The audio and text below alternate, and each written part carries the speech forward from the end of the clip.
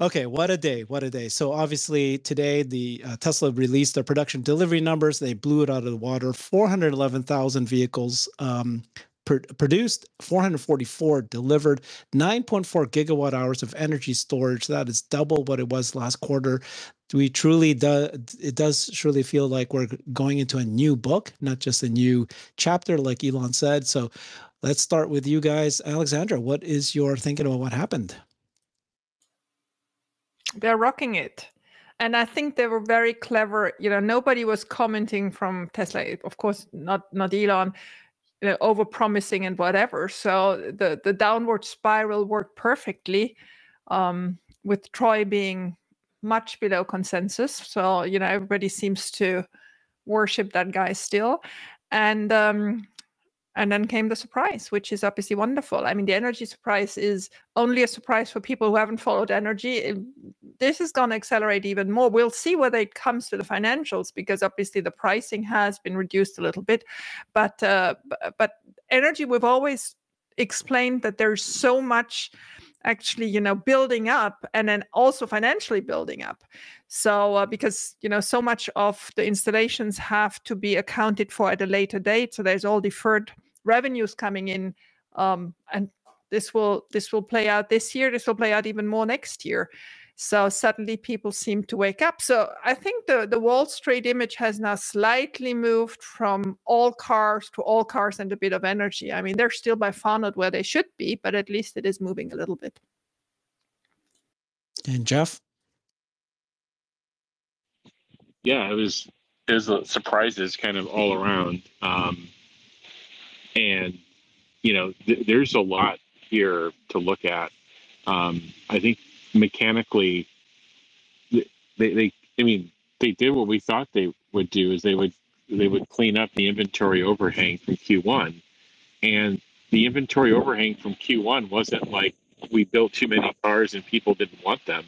It's because there are real structural supply disconnects and supply interruptions that we explained ad nauseum, and a lot of some people listened, a lot of people didn't, and just were continuing to question the company or accuse Tesla of lying. It just really kind of honestly super negative behavior.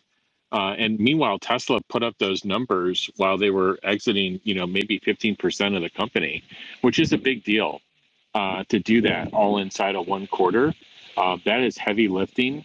That's not easy to do. You've got morale issues. You've got you have disruptions, because sometimes someone's let go that was doing something critical that wasn't understood, and mistakes happen when you're getting rid of that many people, unfortunately, in that short a period. So the level of difficulty on this was super high, and you're ramping new products with the Model 3 refresh and the Cybertruck. And so, yeah, there's a pretty high level of difficulty. And then on top of that, you throughout that quarter, full self-driving, went to, supervised full self-driving, the free trial, and then the uptake there. So you're going to have, I would say, you're going to have some help here on the margin side with the cost reductions. So they took cost reductions out of both the non-direct side, which is kind of, think of office, and think of, there's some engineers and people that were not in the factories. And then, there were people that were on the line building products that were impacted. Basically, Tesla kind of, I would say, momentarily kind of resized, their capital and labor, capacity, or effective or useful capital and labor capacity to kind of fit where they are today, knowing that they've got a footprint and they have the ability to expand and grow as they bring up these new products. So now you look at the second half, and they've got a pretty big number that they have to go after. But there's a lot of momentum here, and the cars are better, than the cars they were shipping a year ago. The Model 3 refresh, and then just the capability with FSD. So there's something more for consumers than what they had a year ago. So it's a really good quarter. I think the media coverage today, we can do a whole show on that. It's mixed. Some are just they're genuinely reporting it the right way, and some are just because there's a lot, the analyst community is split on the stock. There's a lot of them that are in the, $100 to 150 range. And then there's a bunch of them that are in the 200 to 300 plus dollar range, and they're split, and they're sticking by their guns. I just saw on CNBC. The reason I was a little bit late, I was writing a note about this analyst from Wells Fargo, Colin Langan. I couldn't believe the kind of just almost like lies by omission, during this update that he was giving on CNBC. Just literally, just outright wrong things, but also just like omissions. So just like not even talking about the energy side. He ended his update with saying BYD is the leader in self-driving technology. It was just some of the more ridiculous stuff. And then I looked him up, and he's like, oh, he's a negative 46% and like a half star on tip rank. So, and then I'm like, okay, well, anyway, I could be really rude. I won't be rude for now. Anyway, so the analyst community is a bit split. But anyway, I'm looking forward to earnings. I'm looking forward to 8.8. Well, I'll pause there. Yeah. So for Tesla bulls like us, though, right? Does this feel like we've turned a page? We've really started a new book. What do you think, John? I would say so. I mean, I think, I think Omar said it earlier in one of the other spaces, and just that, I think, obviously it's great that they beat on the car deliveries, and the energy storage has obviously gone up a lot since last quarter, or doubled since last quarter.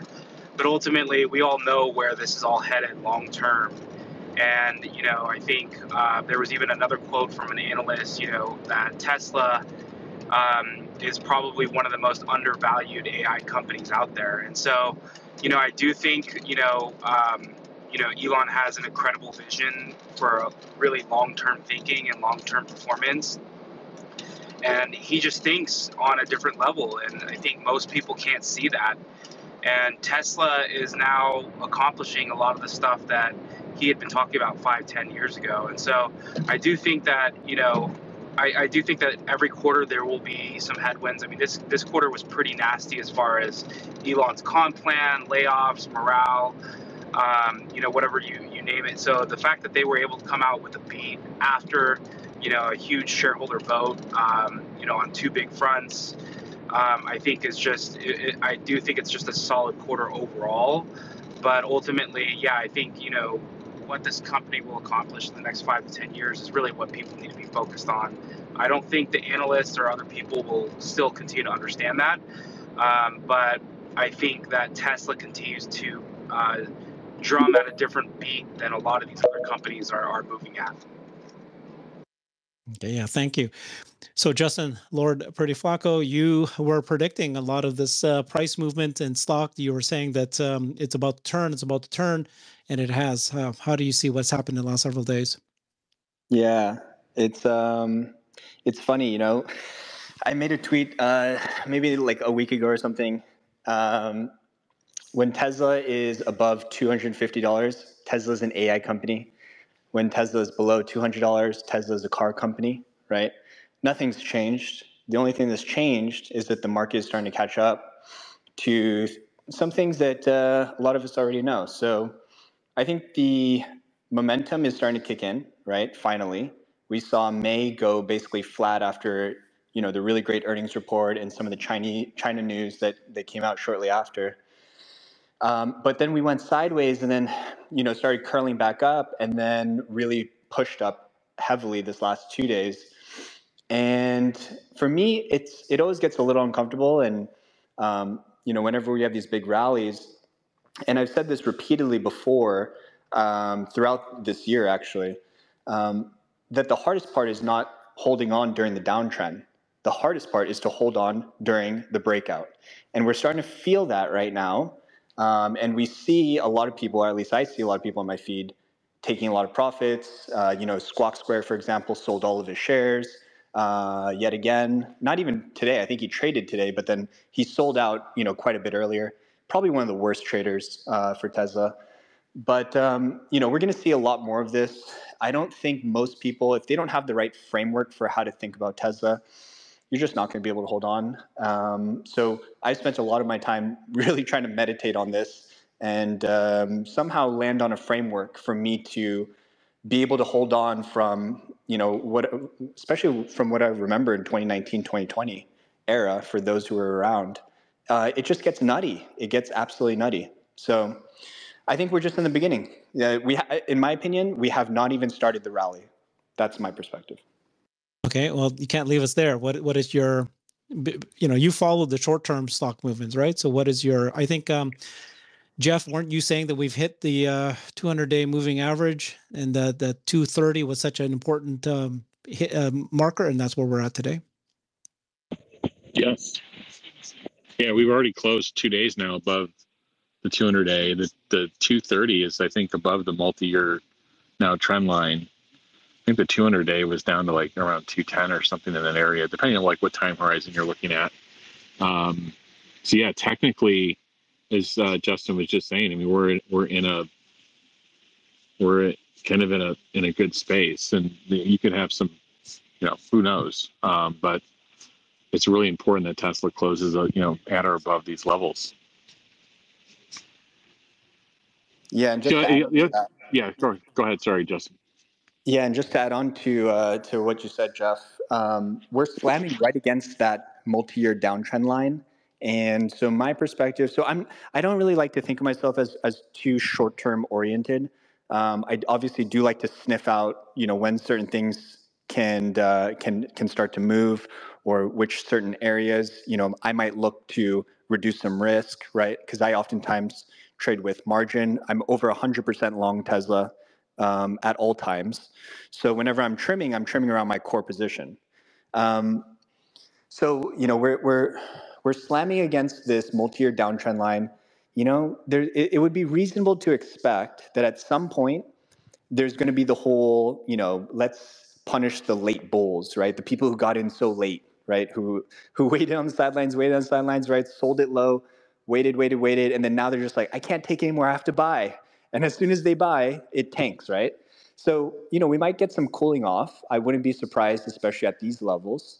But what I'm worried about on the flip side is that you have the backdrop of the fact that July is the best month of the year for the indexes. And then in 5 weeks, we have 8.8. So there's going to be some front running of that as well. So, if we do get any pullbacks, which I am praying for because I need more call options.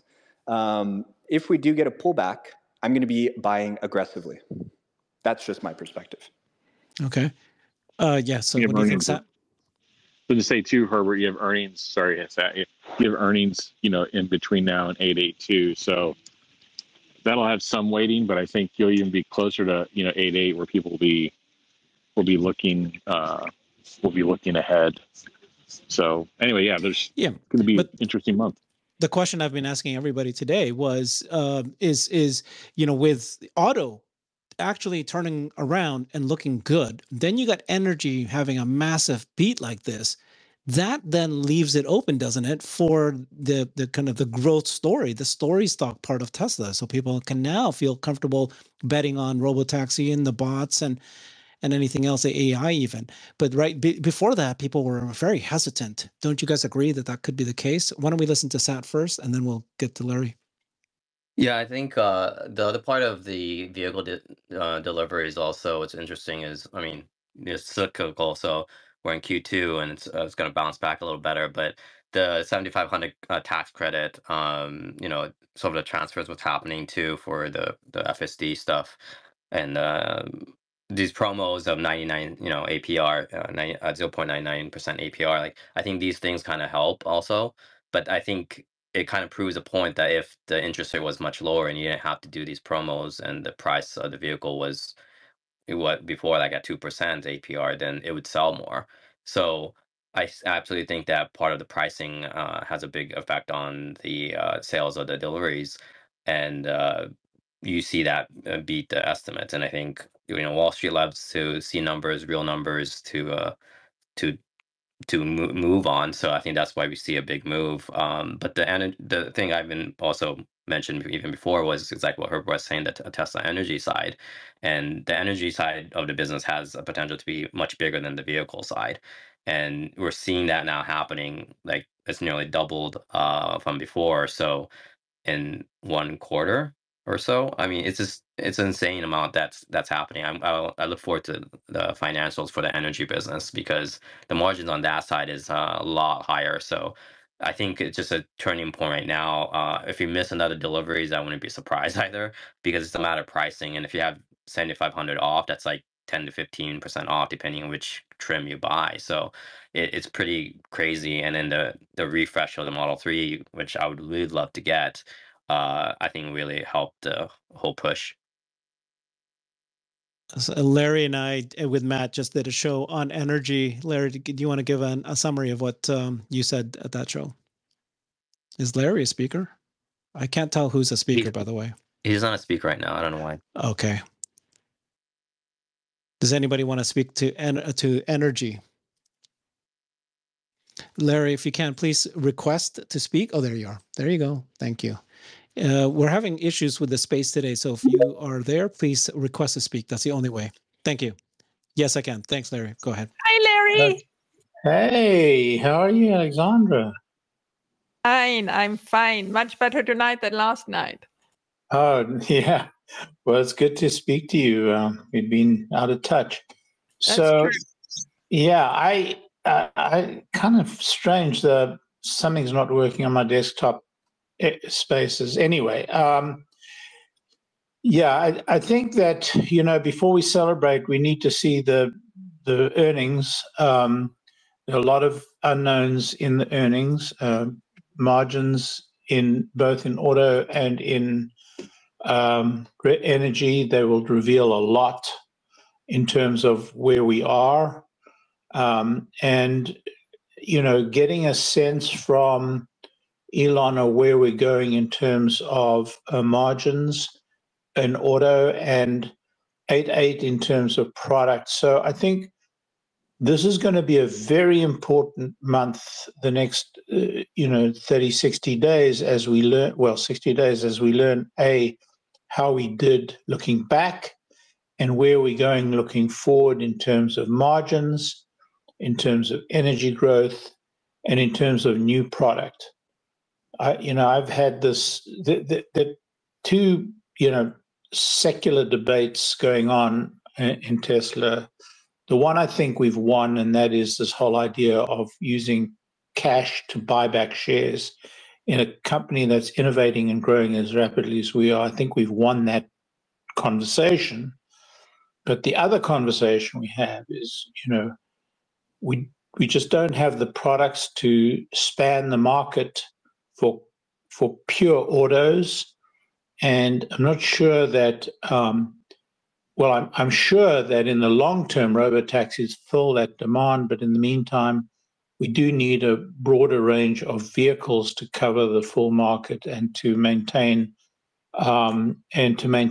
position in the marketplace.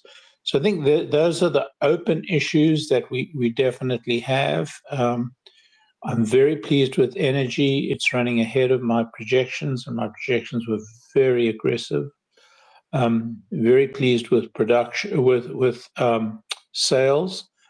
I kind of anticipated this level of sales. I didn't trust my judgment, but all my observations of the delivery, certainly here in the local delivery center in Raleigh, but also my discussions and my observations in Europe indicated to me that sales were much better than people were representing to me. And so I didn't have the courage of my convictions. Otherwise, I definitely would have been closer to the mark. So I think there's still a lot of open questions. I think we shouldn't be celebrating victory. I think we should be looking forward with hope and optimism to this coming couple of months, as firstly the quarterly earnings are revealed, and then 8.8 is actually revealed for reality. So that's my view. Okay, well, I appreciate that you said we shouldn't celebrate, but this Q2 was a shock, right? There was a number of things that came out here that few people, if maybe a handful, were predicting this. Why is it that only a few of us were thinking, I know, Jeff, you did, about the delivery being higher than production, being at that level, and then energy was a complete bombshell report for all of us, right? Why did this surprise even people like us who are following this so closely? Because analysts are, analysts get us believing, disbelieving ourselves and believing them. I mean, they have the monopoly of print. They have the monopoly of the megaphone of the public in the public discourse, and we're just, we're mosquitoes, we're flies, and we're just, buzzing around the beast. So, I mean, it's very hard. It's extremely hard when, Tesla's in this, as they put it, between waves. It's extremely hard to maintain, the philosophy that we believe in. So I think that's the bottom line. Oh, ye of little faith. Oh, we of little faith. Anyway. No, but you were shocked with the 9.4 gigawatt hours, and you are the person that follows it the most. I was absolutely shocked. Absolutely shocked. I believed the guys who were watching the factory floor, but who knows? We have to see the 10Q. We have to hear the quarterly, and we have to hear what the company tells us about deliveries. Yeah. Okay, so what do people think that you're expecting for the earnings? That's going to be July 23rd. It's again not to celebrate or anything but it's more likely going to be positive than negative, right? Yeah, it's going to be over margin. Yeah, it's going to be over 60 cents, maybe 70 cents. Okay, others, do you want to speak into that, Alexandra? I didn't at all do any prognostic, so I'm sorry, I can't have any comment. No expectations for July 23rd. How about you, Jeff? No, I think you can sell. There's a lot to celebrate, actually. And I agree with Larry in terms of like, hey, there's a lot of unknowns too. But what we do know is that they drew down inventory. We know that there were minimal price changes, if any. In fact, there were probably offsetting price increases. Now they bought down rates. We don't know what percent they're buying down rates and what percent the partner banking institutions are buying down rates. If you're giving a compelling, view of like EVs being the future of auto, I don't know why banks wouldn't want to partner with them on this rate story. But that's even so, that's over 5 or 6 years, and these phony analysts out there that are talking about, what are the implications of buying down rates? Well, we'll find out over 5 or 6 years, and then they'll go refinance that as well. So I think it's a very smart move on Tesla's part. They cut probably 15% of the company and huge amounts of cost during that quarter, and they're going to take a charge for that. And we're going to see that, but we're also going to see it in ongoing performance that they're going to be able to, project, higher margins. And I do agree with Larry that we need to hear from the company on where they see that going. But I see auto gross margins having a shot at least in the second half of this year, getting the 20% again. And this quarter, I mean, maybe they're over 19. Who knows? We'll see. There's a lot of puts and takes, and when you're shipping, inventory built from the prior quarter, it's sometimes these things are a little bit harder to predict. But I think they're definitely on a favorable trajectory with gross margins. So I haven't done any EPS calculations, but when I look at the business and the actions the company is taking of drawing down inventory off the balance sheet, remember they got rid of all those energy products too. I mean, they're not building, at 9.4 gigawatt rates in a quarter. So that means they drew down a bunch of energy inventory during the quarter as well. So there's tremendous balance sheet inventory that came out between auto and energy, and that's a big deal. And then they got the rate of the production of the Cybertruck. They doubled it throughout the quarter. Now it's only running at maybe 20% of its terminal rate. But that move as well is going to help with cost structure and with inventory. It's still going to be a net drag, but it's helping. And my theory, by the way, on extending the Foundation series is they still have more work to do on the cost side. It's actually not a favorable thing, but it's a favorable thing is that they're going to balance it out and charge more for longer. So I actually think there's a lot of things you can think about celebrating immediately, but there are unknowns. We'll find out more about on July 23rd, and it would be great if you had a strong gross margin print on autos and energy, and you had strong guidance from the company of like, hey, we think we're pretty structurally sound here, like we figured a bunch of stuff out. And then finally, they're going to start taking on a bunch of inventory again, probably in Q4 and Q1 as they ramp these new vehicles that they promised. So this is a fairly big period coming. I agree with Larry on that in the near term, but also just the second half of the year, because they'd have to crank up deliveries. They got to hit 500K pretty consistently to get to the 1.8, or to do more than they did the prior year. So I don't know who I was speaking to this morning, but they said that given where Tesla is today, that they beat on the production delivery, the energy is pretty significant, that institutional analysts who are sitting on the sidelines will now need to rethink this and get back in, because they're going to. That was you. Okay. Yeah. Yeah, they're either at zero weight or 90% underweight. I mean, they got to get in. Yeah. Well, I mean, so Tesla's underperformed the S&P and the Nasdaq. They're underweight. They're zero weight or underweight net. So yeah, they're gonna have to, or they're going to like miss out and get fired. There's two options. Okay, JP, are you there? Are you a speaker? I can't tell who's a speaker. So yes, can you? What's your thoughts on that? No, JP's not a speaker. How about you, Lord? He is a speaker. Okay.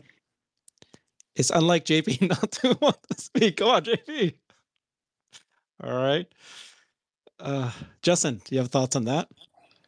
My perspective is that, I don't track any of that stuff. I don't track EPS. I don't track deliveries.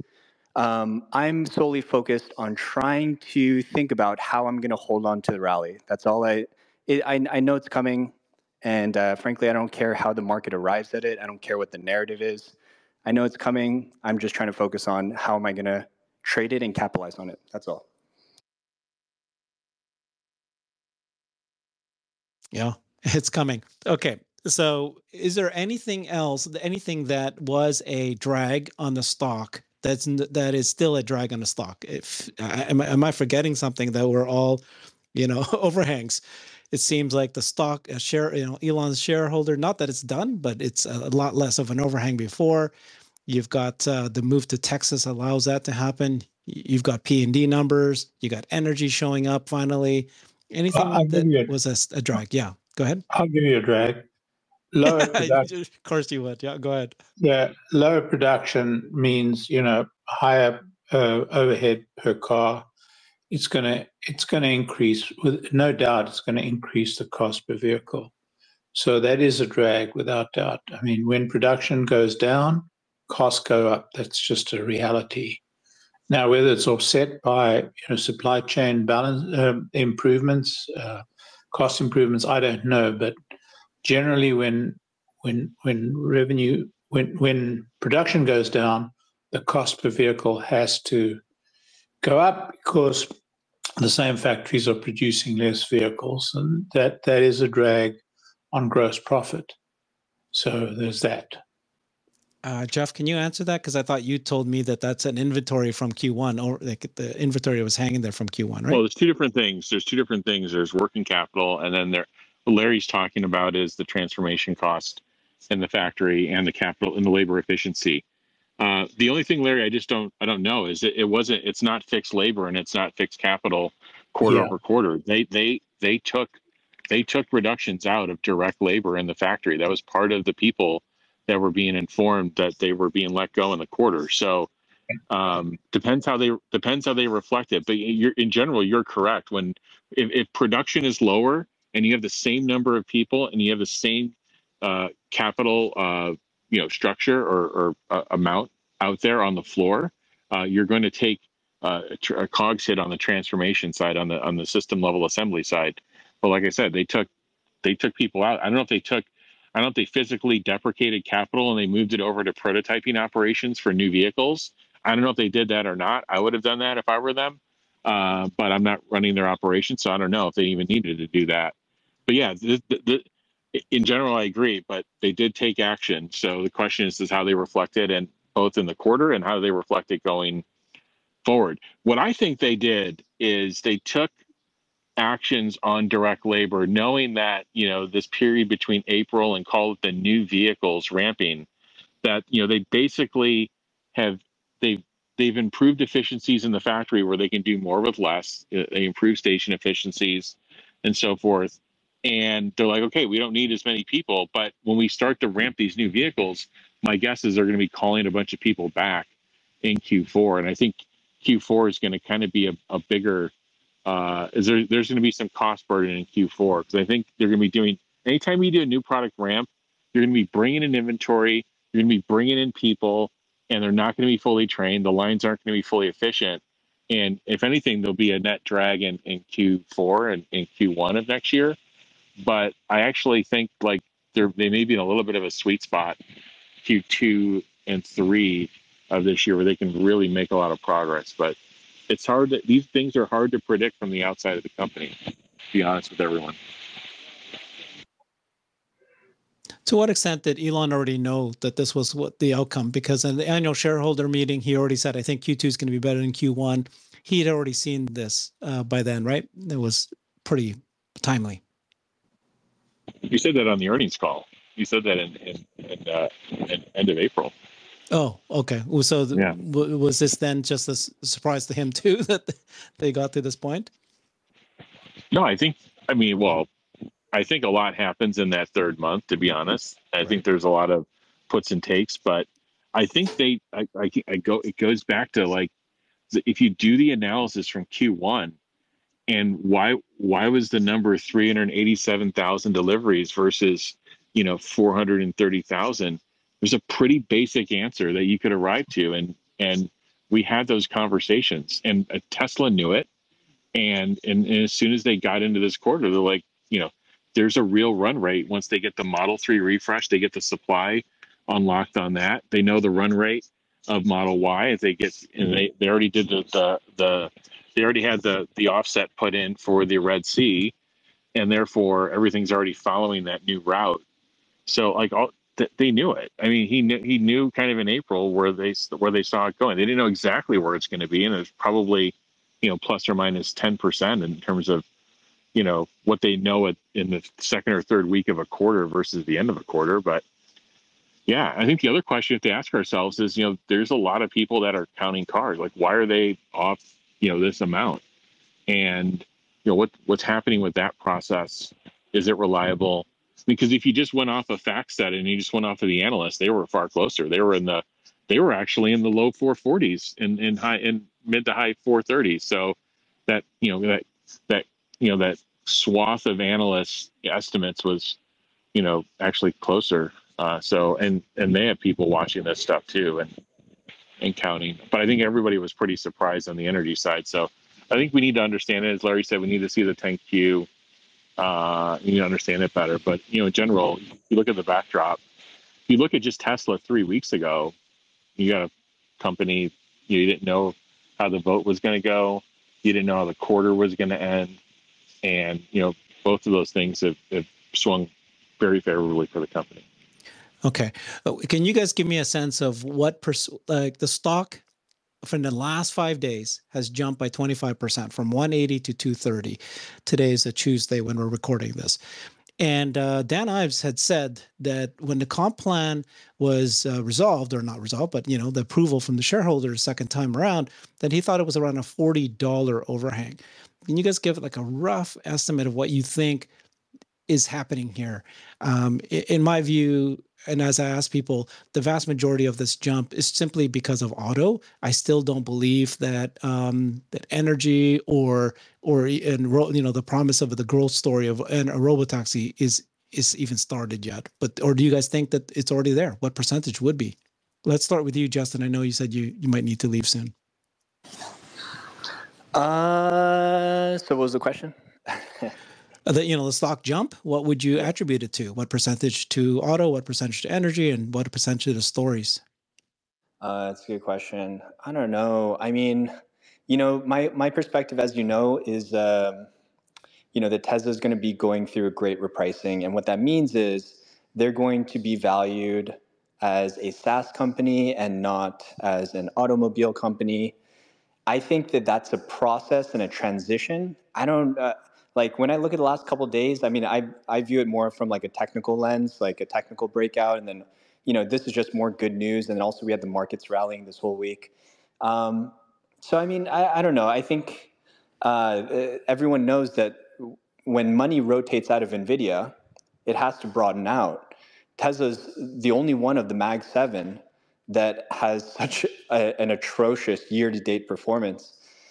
So, I mean, I think there's a lot of catch-up to do, and that was just my perspective. I don't really, for me, I'm thinking over the next 5 years, and I stay laser focused on that. So anything that happens on the day-to-day, I honestly just do not pay any attention to unless it's related to one of my catalysts, right? Or related to any kind of potential breakthroughs or milestones related to FSD, autonomy, Optimus. But until then, I mean, when you plug it into a model, you're really crunching numbers and deriving most of the valuation after year 3, 4, 5, onward to year 10, year 15. So whatever happens in the day-to-day doesn't matter, in my opinion. And I think CERN also had a really great post on this. They kind of quantified that point. So, I don't really attribute it to anything, to be honest. I just think that Tesla will transition, and it's about the market, rationalizing how they're going to value it over time and that changing. And I think that we're seeing some early people jump on board. We're going to see people, late adopters, probably feeling more comfortable buying above 250, closer to 300, when things are a little bit more transparent. But for everyone else, our advantage as retail investors is that we can benefit from time arbitrage, meaning we don't have to report to any other constituents on a quarterly basis or try to defend, our decisions. We can simply buy and hold. So that's your edge, and anything else for me is completely irrelevant. Yeah, thank you so much, Justin. We'll go to Larry, Sat, and then we'll invite up Stock Talk.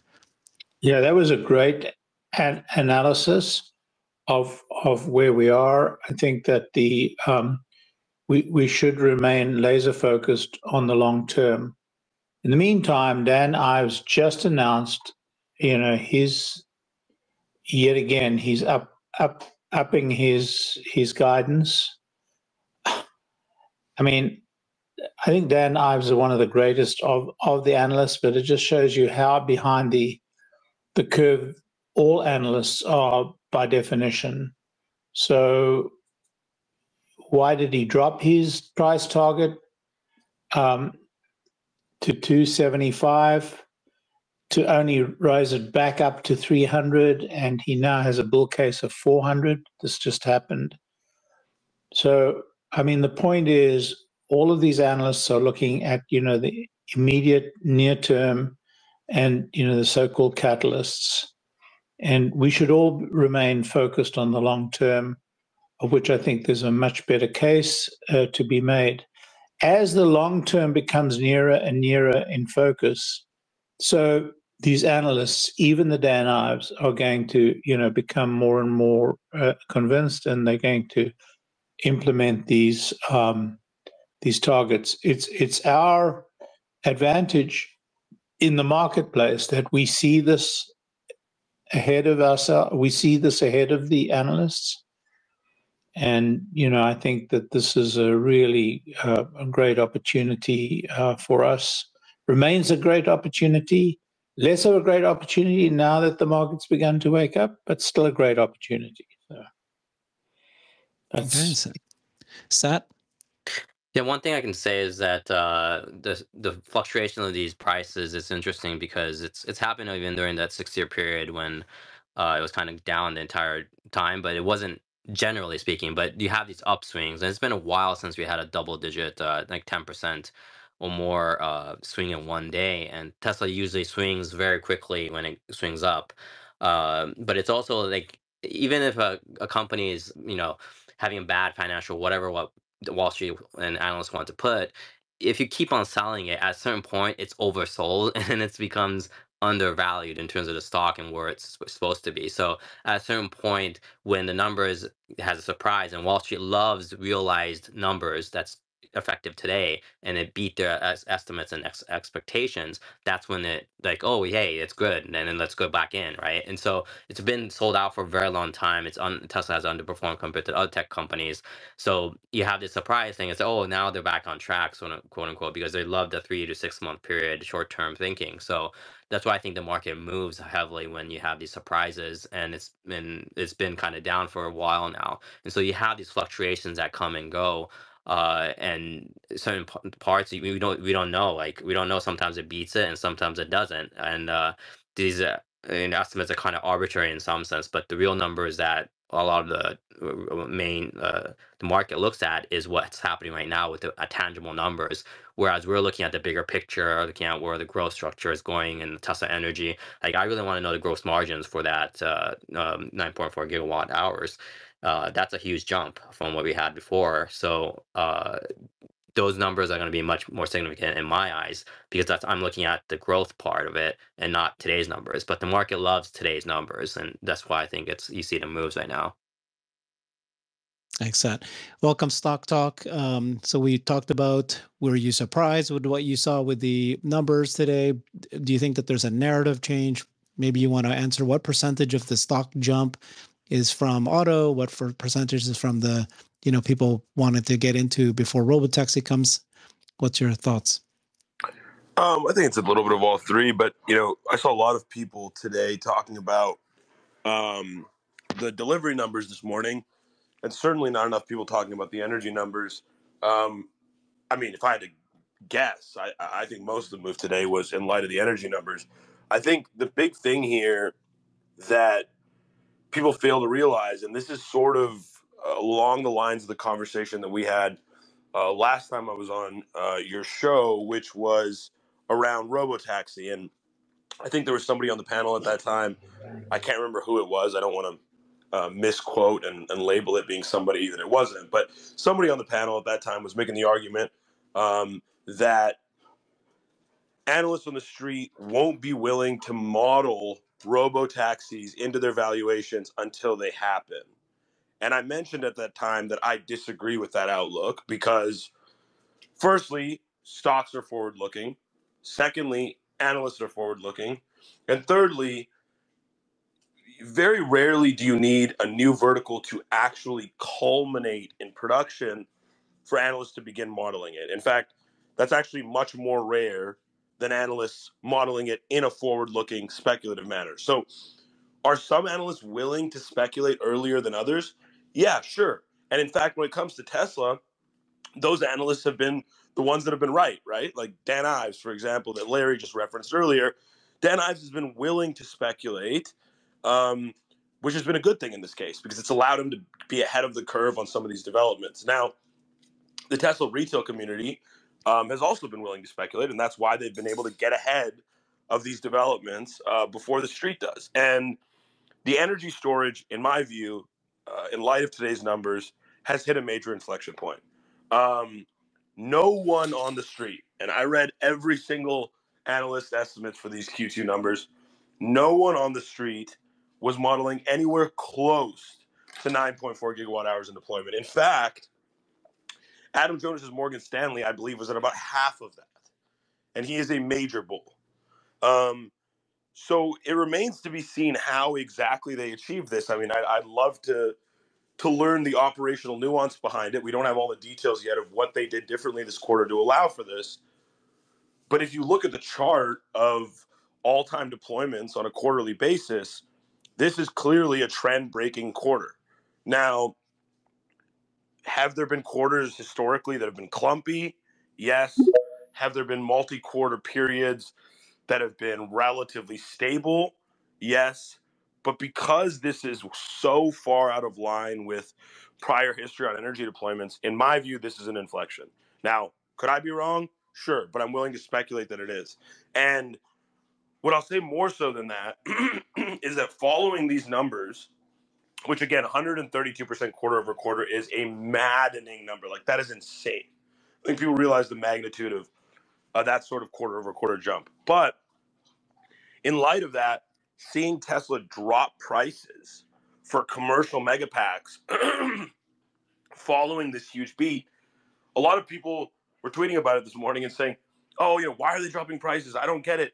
Demand seems great for energy deployment. I mean, you're up 132% quarter to quarter. Why would you drop prices?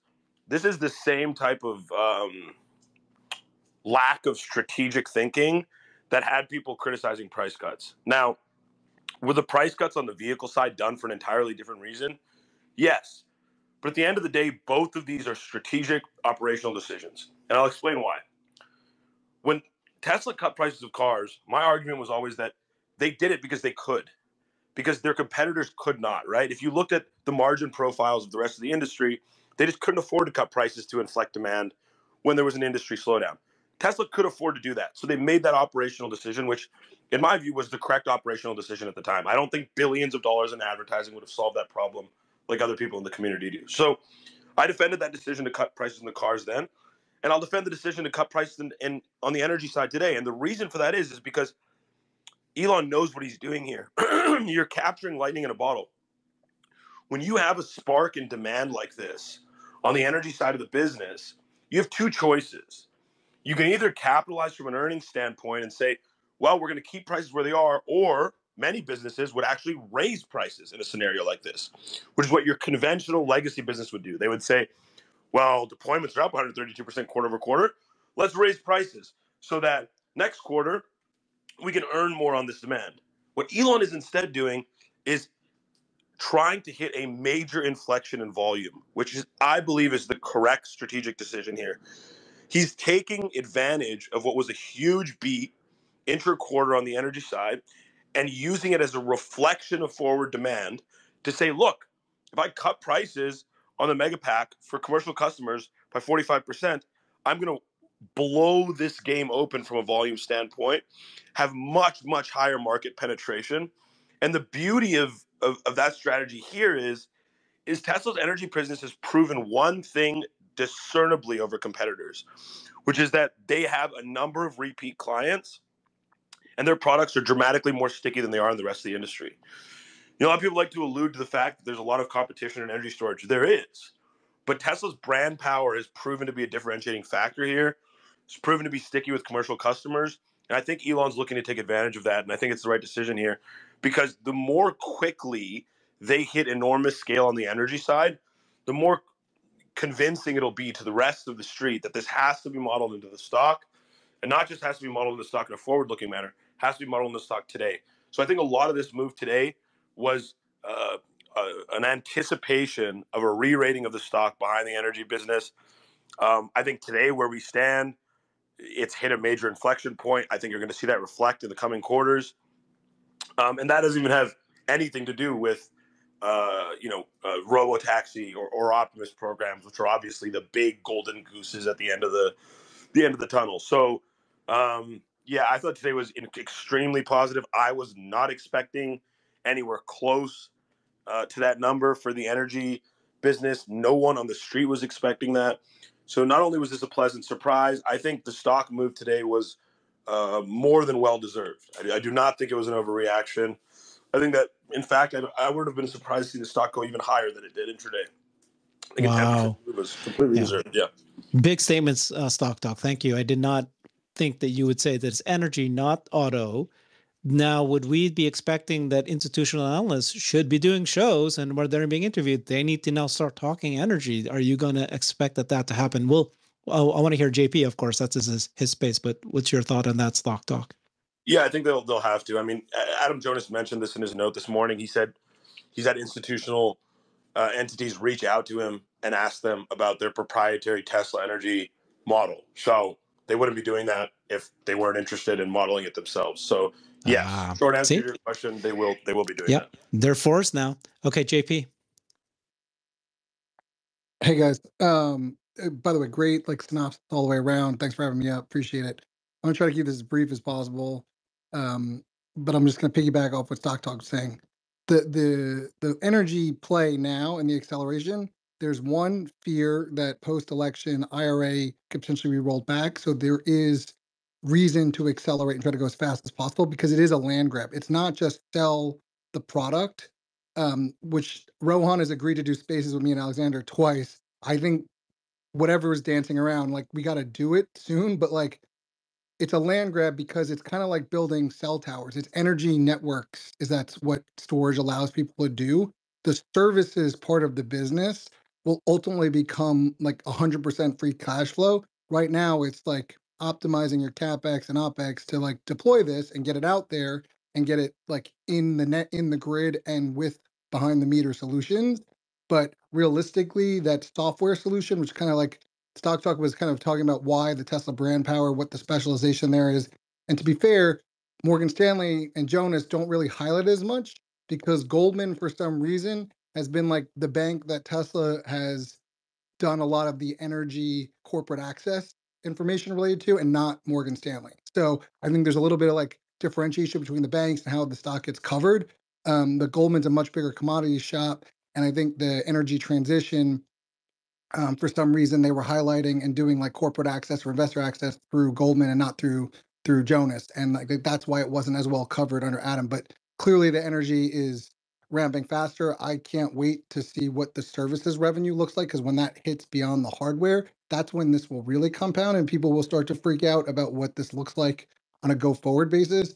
But I think maybe the one thing that like I haven't heard anyone say that I think is kind of super important, the last two earnings calls, right? What Elon said about volumes being circumstantial or event driven was 100% true, right?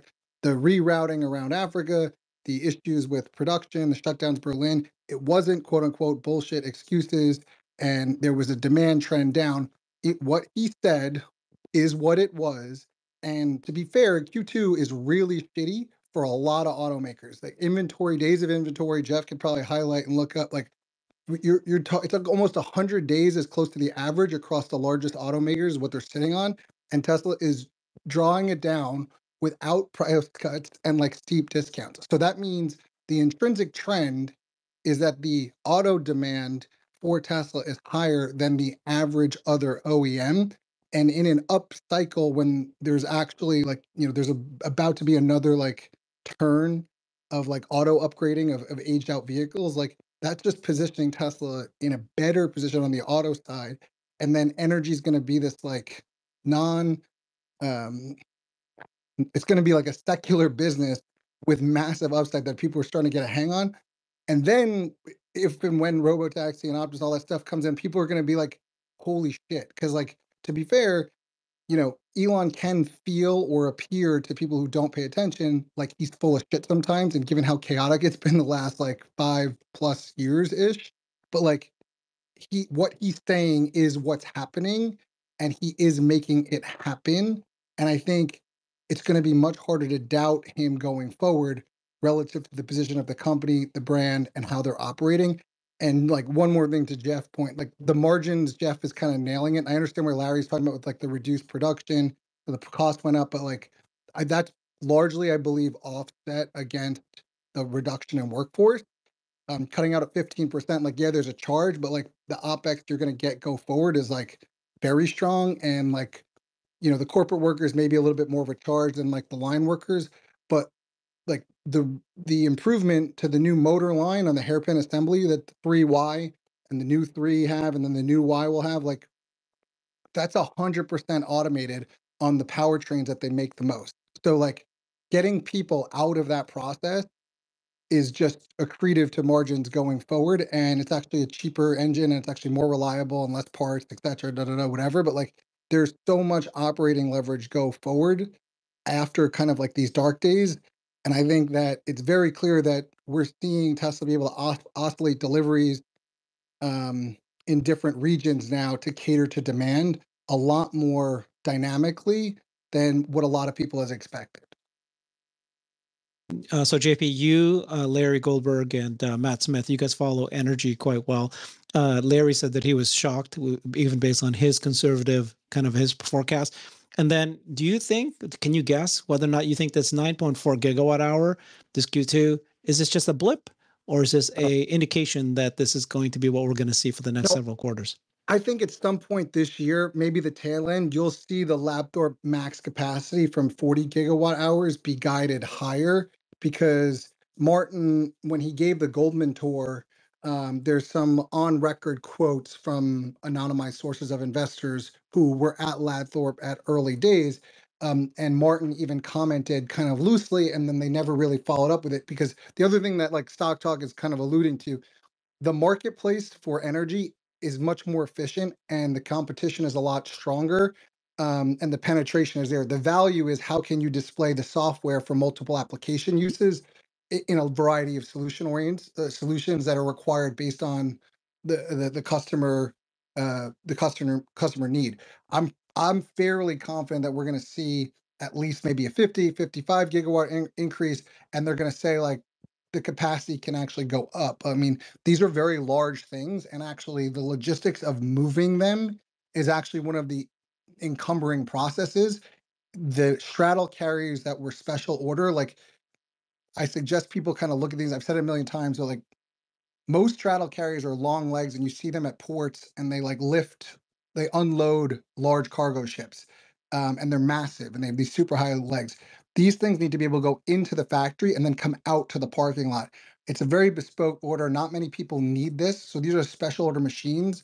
Um, there was indications that Tesla increased from 2 when the factory first launched to 6. It appears there's more than 6 there now, which means that they can get through the line and then get them out and then make the next one faster and then move them to trains or trucks for deployment. So I don't think that, I think it's going to be, I don't feel 100% confident saying next quarter is going to be another, 10 gigawatt quarter, but I feel confident saying the trend line is this is not like a one-off of a top of we're going to see like 6, then 9, and then 8, and then 9. Like we might see 8 next quarter and then 13 the following. And then, they give a guidance to a 50 to 60 gigawatt hour capacity, and then in a couple of years it's going to be 80 to 100. Yeah, and another thing, just to piggyback on that, I mean, these sort of trends are much more infectious with commercial customers and municipalities than they are with retail customers, and Elon knows that. And so, if you're one of those people that's asking yourself why cut prices on the commercial products after a jump in demand like this on the energy side, that's the answer to your question, which is the networking efficiencies that JP was alluding to, but also the fact that these things are hard to replace, the fact that you have additional logistical and software efficiencies when you continue to use the same branded products across all of your needs. And on top of that all, these municipalities and commercial customers that are adopting these systems are serving as kind of brand representatives for Tesla, because when another city or another company is like considering energy storage systems, they're going to look at these other examples as a testament to how well those products work and what sort of efficiencies those products are driving. So it's kind of a self-feeding loop, and the idea of wanting to push volume now is the right decision in my view. And if cutting price, on certain products is the way to do that, then that's the right move. Yeah, and just to be clear, I don't think that the cutting price, and like this is where I think auto has suffered. I think it's just longer to the lead times, but like the largest single cost of the mega pack or the storage is the cell cost. And to be frank, the cell costs are in legitimate free fall. I don't think they've been cheaper ever, like ever. And there's not really a bottom where they are. And Tesla's like the buyer of last resort. Like CATL's making them and they're trying to do in this business, but like I think Tesla's got their cells, and I'm like 90% confidence interval that this is true. Like Tesla can interchange the cells for storage or auto at their own discretion. So the fact that they can just be a constant buyer and be reliable to their suppliers, they're getting like the absolute best pricing. And I don't think it's impeding the margin of this business. But I think this is again like just to talk, like help people frame this. There's a reason why like Verizon or AT&T like give you your cell phone at 0% financing or give you a cell phone free. They want you to sign up for the plan, the reoccurring plan. The hardware for battery is one aspect. It's a good business. It pays for itself in its own growth. Like Elon runs them like separate businesses to an extent. The ongoing software revenue relevant to energy management services, like that is going to be a multi-decade reoccurring business that is not going to be easily swapped out. So once you're like locked into a municipality or a large corporate, or school system, a hospital's network, or whatever it is, like you're going to pretty much be there forever, the same way like telephone wires got laid, in the 20s and 30s. So like this is a land grab, a race to get out there. And to be frank, like what people underestimate when they talk about like China, et cetera, like when you're talking about hybrid grids, like in Texas being a really good, like California's always needed it, but if you look at how troubled the Texas grid was prior to like literally 18 months ago, they've been the quickest adoption of multi-generation and storage solutions. And Tesla's become like one of the biggest allies, obviously for numerous reasons, but like they don't have the grid problems anymore. We've had massive heat waves, we've had massive cold waves. Texas is not dealing with these rolling blackouts or surges or fires like they were kind of dealing with just a few years ago. So red state, blue state, whatever, it doesn't matter. Like it's making the energy more stable. The peak demand curves are lower, the costs are lower, and it's like both at the retail level for people's homes and at the state level for operating and running your services and systems. Like it's winning. And I don't think people are going to get fired if you install a Tesla system. And if you're worried about having a Chinese company access your power grid that potentially hook to nuclear power or large solar arrays or nat gas plants, right? And they could just be shut off because it's a Chinese run company. Like those are the questions that come into play when you're making these decisions. Okay, thank you so much, JP. Appreciate that. You explained a lot about what's going to happen with energy. I've created a website that is the most comprehensive resource for the Tesla investor. Please check it out. Simply go to my website at herbertong.com.